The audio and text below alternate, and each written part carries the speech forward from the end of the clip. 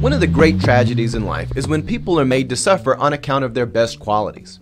Furthermore, if you really want to make someone suffer, make them feel guilty about their best traits, specifically the traits that we can clearly see as being godly traits, the ones that are organized, the ones that are upstanding, the ones that are seeking to give life and make the world a place where people can come to God. The devil, the diabolical one, and all of his demons, they take pleasure when people suffer on account of their best traits. However, God, He hears the suffering of His people, and God does not sit by and watch His people suffer for the things which are clearly righteous and say, this is okay. When God looks to His own kingdom, He does not set aside residencies for people to be persecuted for all eternity on account of their righteousness. Instead, God comes to His people with hopes and aspirations that they will be taken to a better place, that they could be rewarded for their righteous endurance. Welcome to Kingdom of the Logos, a Christian program of critical thinking and adventure. I'm Pastor J. Dylan Proctor, and we are a program put together by clergy in the Church of the Nazarene. I'm not alone here in Cord Purgatory. There is one other with us. Pastor Anthony Allegria.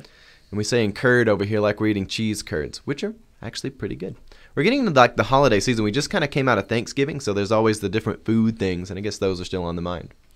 Well, today we're going to begin our series of Advent messages. We're going to take a step aside from our study deep into the Gospel according to St. Matthew, and today we're going to be in the Gospel of Luke.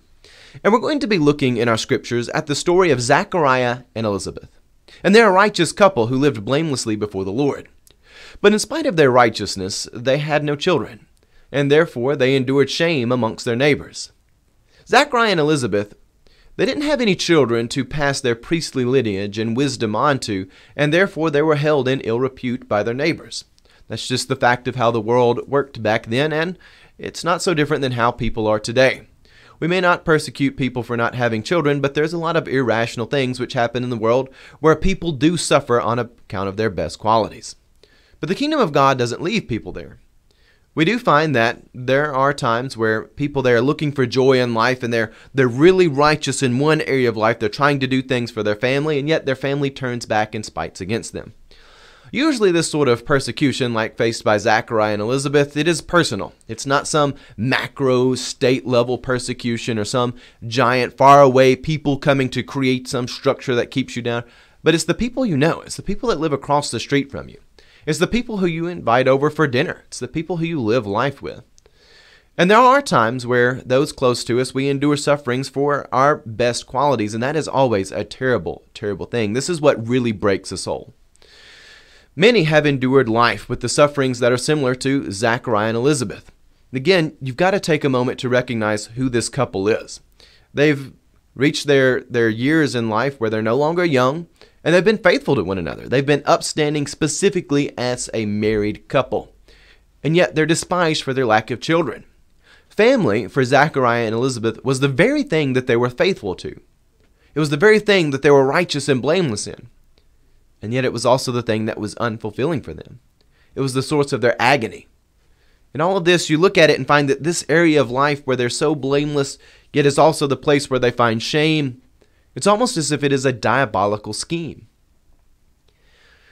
But when God looks to this, He comes to them bringing a small and profound miracle. God needed a messenger for His son.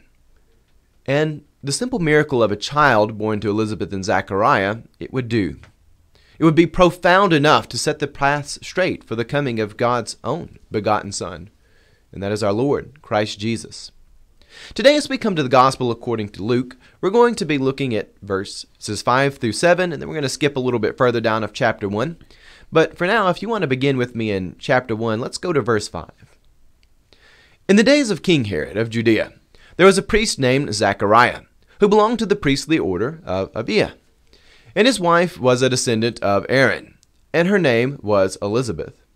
Both of them were righteous before God, living blamelessly according to all of the commandments and regulations of the Lord. But they had no children, because Elizabeth was barren, and both were getting on in years. We see this story, and again we find so many details in just a few moments. Zechariah and Elizabeth, they're not the first couple to be without children. They're not the first people to suffer this affliction. We find throughout the history of the people of God, Those like Abraham and Sarah, who God came to them and said, go, get up, go on this adventure of family. Go on the adventure that I'm calling you to. I'm taking you somewhere. I don't want to leave you there.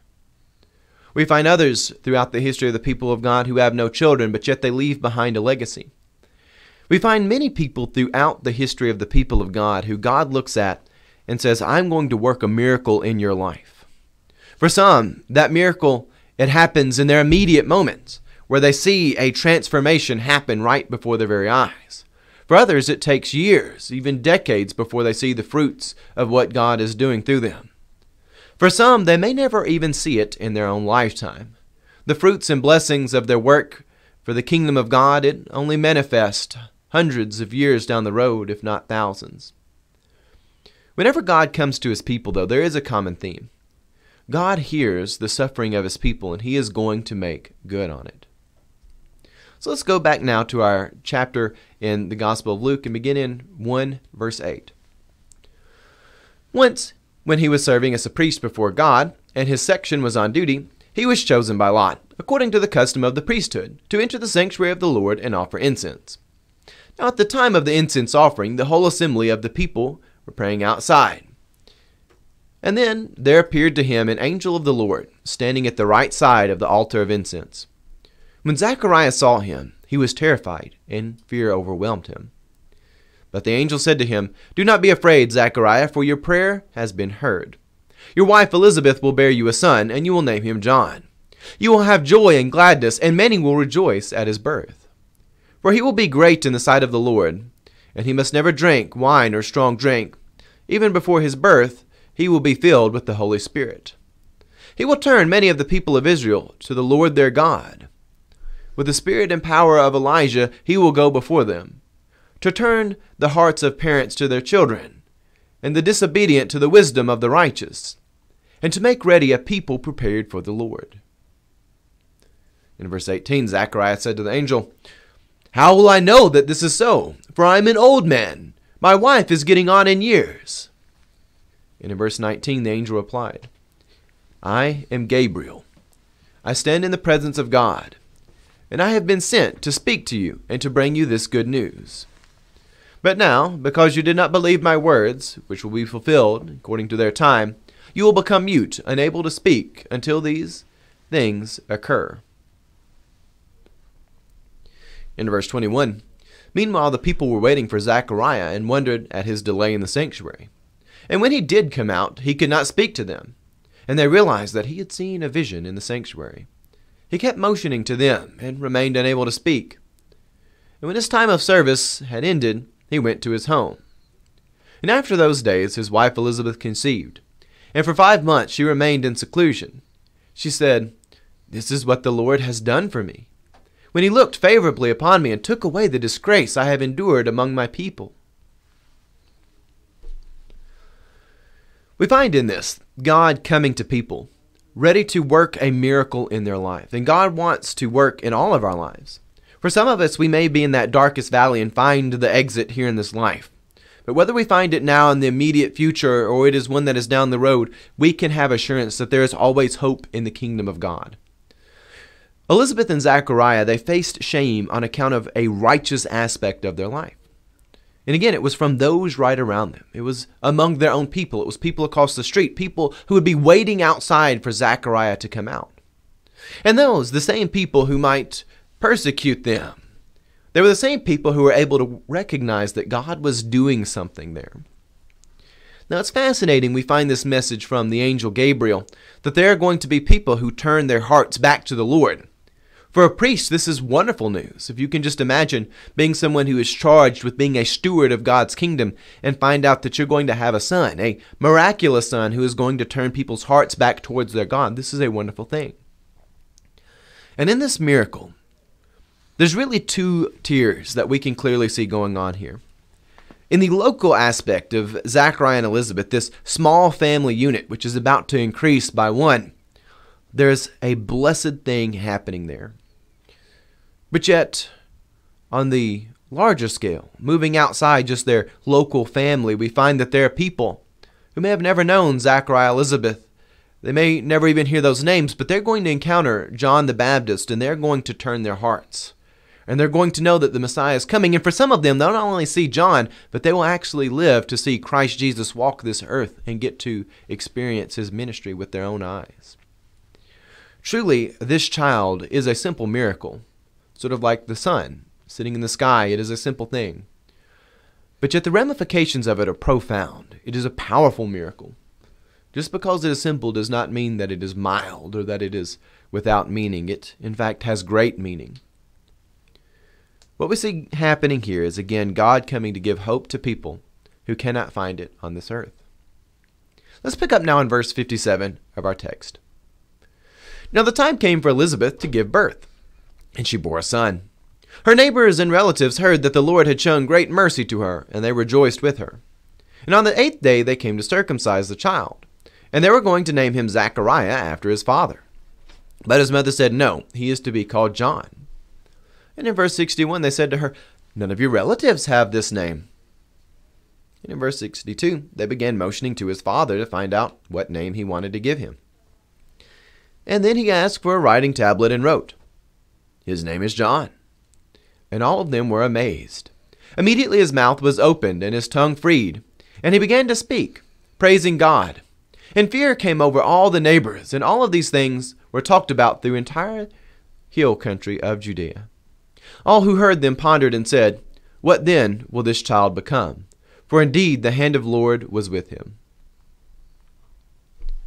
We come to our scripture today and we're reminded that God values the family greatly. And he also values children very greatly. The first institution ordained by God was marriage. And it was the entire adventure of life. This whole idea that marriage, it would be the facility where the adventure of life, this adventure of holiness, it would be carried out through the family setting. The family structure was the ordained means by which children would be born. And generations would be carried on through the family setting. In fact, the great task of being kings and queens with dominion over the earth would be carried out through the family setting. God created a creature, humankind, and he created it with man and woman. He created both in his image with a specific design for the masculine and the feminine. Both were equally important before the eyes of God, and both were equally necessary to the longevity of humanity. And that's fundamentally true. That's how people are reproduced. It requires man and woman. But God, he looks at his creatures, and he knew that this was something which was so important. And throughout the history of God sitting in the throne of heaven, looking down on his creatures, he has been moved whenever his beings, they have agony. I think one of the most profound statements we find in the Old Testament is the last verse in the 2nd chapter of Exodus. When the people of God are groaning in slavery, their children were stolen from them, their families ripped apart, and the young were cast into the Nile, and their deaths were done by the will of a tyrannical Pharaoh. But the 2nd chapter does not end with evil and unheard sorrow. For Exodus chapter 2 ends with this verse. Verse 25 of Exodus 2 says, "God looked upon the Israelites, and God knew." Whenever God sees that his creatures are filled with sorrows, and he hears their groaning, God knows. And sometimes people are blessed with children of their own blood. Some go through this life without children of their own. And even others take children on as if they are their own, even though they are not. We find those like Mordecai, who raised his orphaned cousin Esther as his own daughter. Throughout time, God has always cherished the great responsibility of family life. It is a precious and difficult adventure. And God is not a dormant God, and he knows when his creatures long for family. Some of them will find it on this earth, and others, they find their hope in being adopted into God's family, where they will find eternal joy. It is a truly terrible thing whenever we find people on this earth being made to suffer for their best qualities, when they are taken advantage of and manipulated because of the righteous desires of their heart. In fact, when we look around the world, some of the most diabolical things that happen are people preying on good trends. This is one of the things which has really corrupted our modern culture, is they know that there are people who have a few lingering Christian instincts, even though they may not be avid church attenders, and they look at them and they say, well, we can prey on that. We can write God bless on something, and by invoking the name of God, we'll tap into that underlying charity. And if they don't do whatever we're attaching the name of God to, well, then they'll feel guilty. Or we can set something up and say it's virtuous to do this, and people will feel guilty if they're not doing the virtuous thing.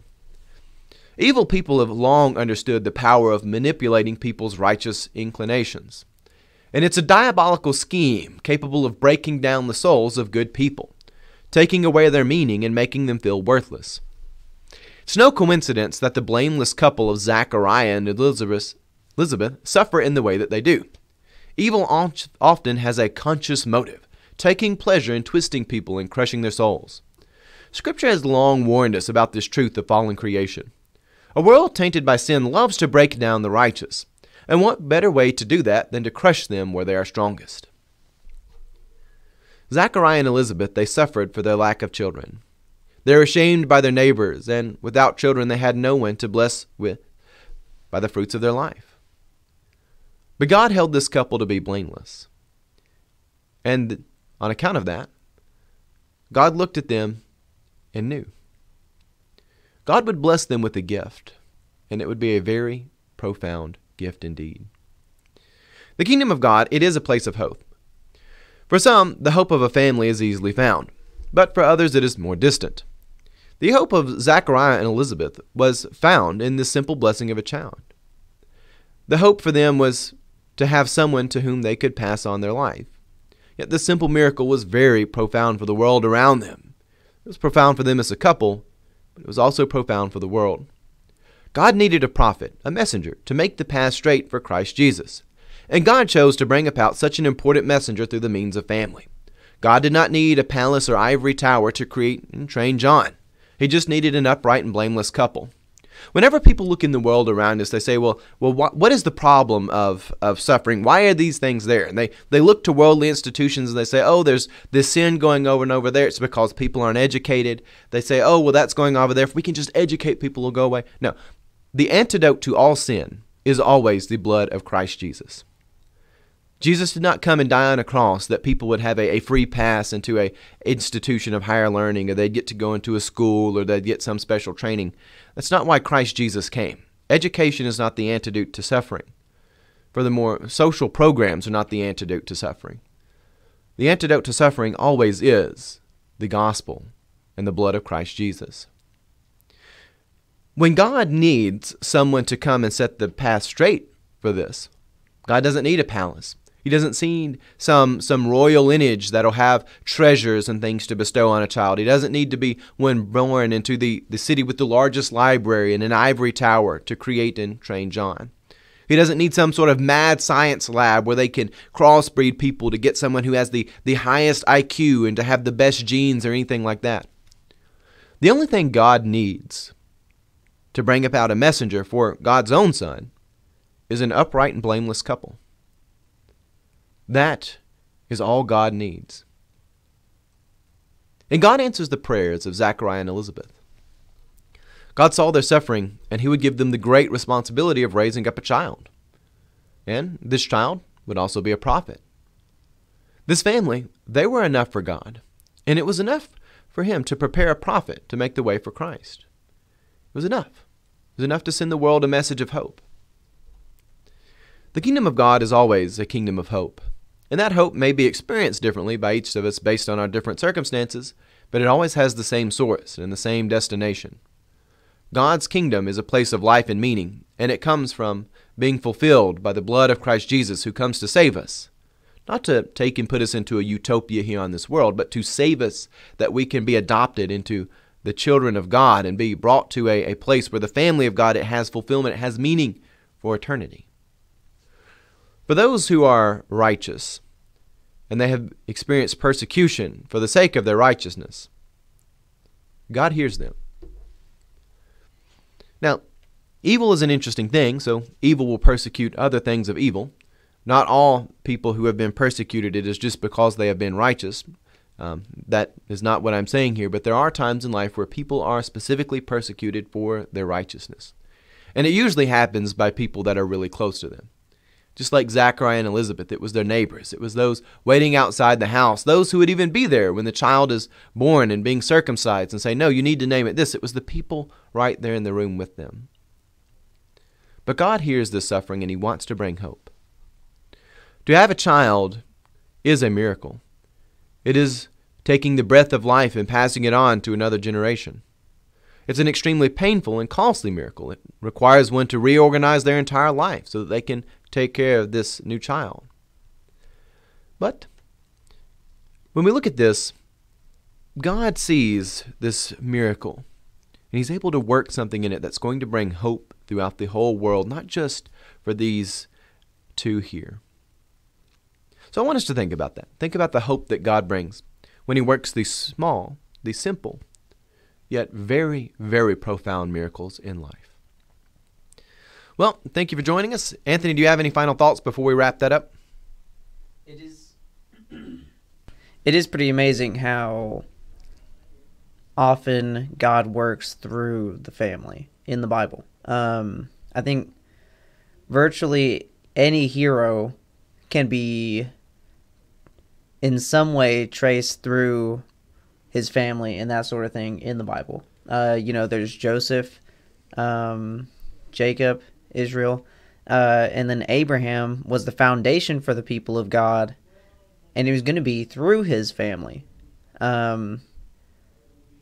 Moses, his mother, all those sorts of things. The fact that he was adopted by the royalty of Egypt and that sort of thing.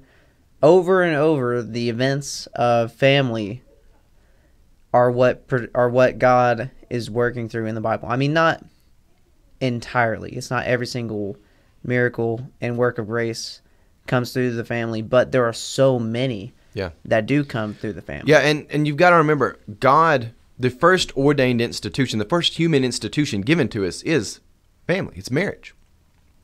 And it is one that is ordained by God.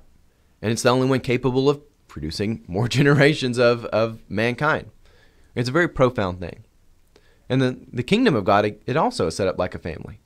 The early church wasn't persecuted for calling each other neighbor or fellow community resident or whatever. No, they were persecuted because they called one another brother and sister, because they understood they were family. Well, anyways, thank you for joining us. We hope that you're having a wonderful season of Advent. And with that, God love you and have a blessed day.